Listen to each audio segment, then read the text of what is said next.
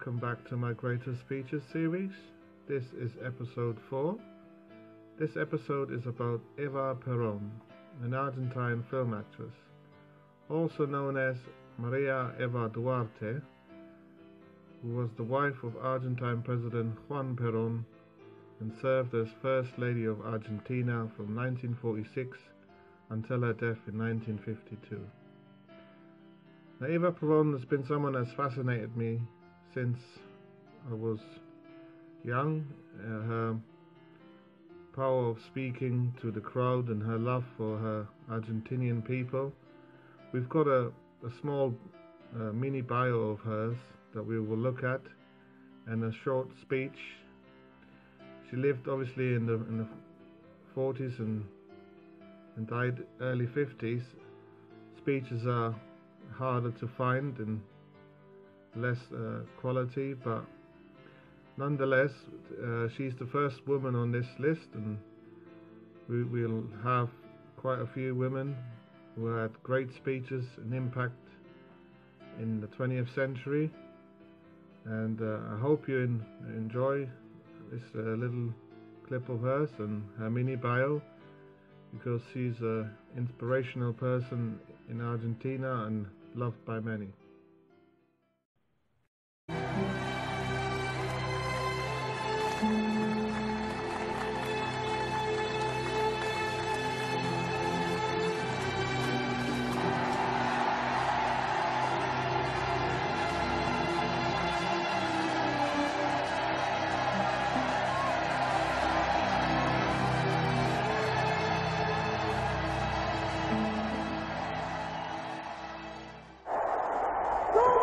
Gloriosas vanguardias descansas de la patria, las que están presentes hoy, porque han tomado el porvenir en sus manos y saben que la justicia y la libertad la encontrarán únicamente teniendo al general Perón dirigiendo a la nación.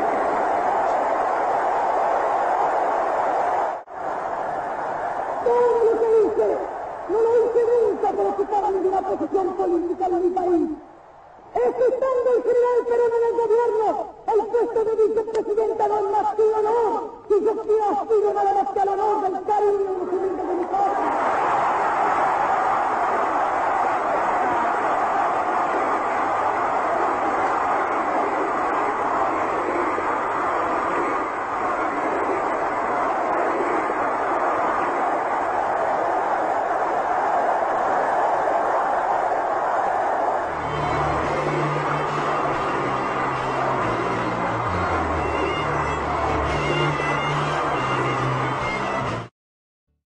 Eva Perón was one of the most influential women in South American history.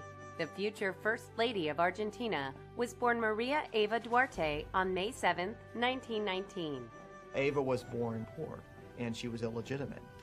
And so her early life and her poverty shaped the way that she looked at things. Eva moved to Buenos Aires at the age of 15.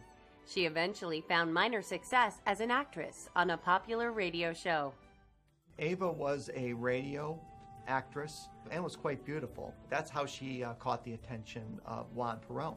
Juan Perón at the time was the Secretary of Labor, and in 1944 there was an earthquake in Argentina. So he enlisted entertainment personalities in order to help raise funds for the victims of the earthquake in San Juan, and this is where he met Eva, and the romance started from there. He had some charisma, but it was the chemistry between the two of them that really made his career. And he met her at a point when he was on the rise politically, and she just lit the match, and it took off. They were married a year later, and it's one of the great romances of the 20th century. Eva really started to be influential after Juan Perón won the presidency in 1946. At that point, then, she could carry out her plans, and her main goal was to help the poor. Eva was adored by Argentina's working class, and in 1948 she started the Eva Perón Foundation. It was very, very beneficial to the poor of Argentina and really garnered support to the presidency of Juan Perón because of the work that Eva did with the foundation. This is why he was able to amass such a devoted following that kept him in office. The opposition resented the fact that Eva went to the foundation every day and put in a full day of work and sat at a desk and received a long line of individuals one by one and wrote out checks. I think a lot of people just saw that as vote buying. Helping the poor was not Eva's only favored cause. She was a feminist who was passionate about equality for the women of Argentina. Eva was Minister of Health and Minister of Labor, and both of those offices gave her the opportunity to really advance women's rights. She really took an interest in not just suffrage, but also healthcare, education, and duties that to this day still fall largely on females in a lot of cultures. At the height of her involvement with both governmental and humanitarian campaigns, Eva suddenly became ill with cancer. She wanted to run for vice president during the second term election of Juan Perón, but sickness really prevented her from doing that. Eva Perón's illness came on very quickly. Nobody could imagine that somebody that young and vibrant would just absolutely wither before their eyes, which was what she did.